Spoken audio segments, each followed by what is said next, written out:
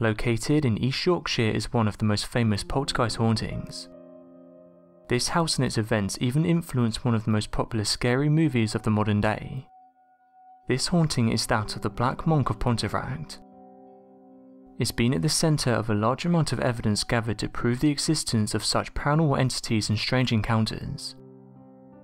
The first reported encounters of the Black Monk took place in 1966, when the Pritchard family moved into their house in the town of Pontefract, and became victims of strange paranormal sightings and experiences.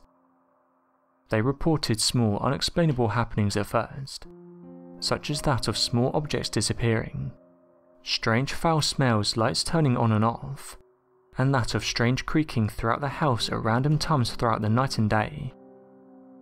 These reports quickly became increasingly worrying as they began to encounter objects being thrown at them, pictures becoming slashed or broken, and a number of encounters of an entity dressed in a black robe. Not only that, but this black figure also hovered over them as they slept. Though many claim that such accounts were falsified or exaggerated, during one instance of the haunting, a local MP, the police and a vicar from the church witnessed the event and confirmed the sighting of the monk. Not only this, but the family living here reported that water would suddenly appear in the house. One example they gave was mysterious puddles of water appearing on the kitchen floor.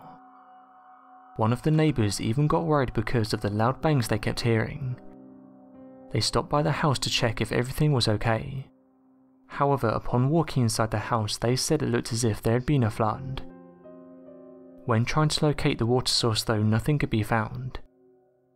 Not only this, but other people who visited the house said it was also very cold, and it felt like you was being watched. The family who lived here also reported the kitchen table would always be messy, even after they cleared it up. The family believed that something dark was trying to get them out of the house. On many occasions, the family ended up staying around their neighbour's house because they couldn't deal with the activity. The reports would often serve as the main inspiration of the film When the Lights Went Out, a British horror film from 2012. It's said to be one of Britain's most haunted houses, and every year it attracts paranormal investigators from around the globe. So my question to you guys is, would you stay here for a night?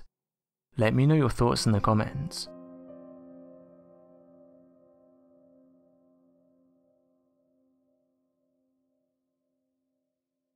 Thanks for watching, and don't forget to subscribe for more videos.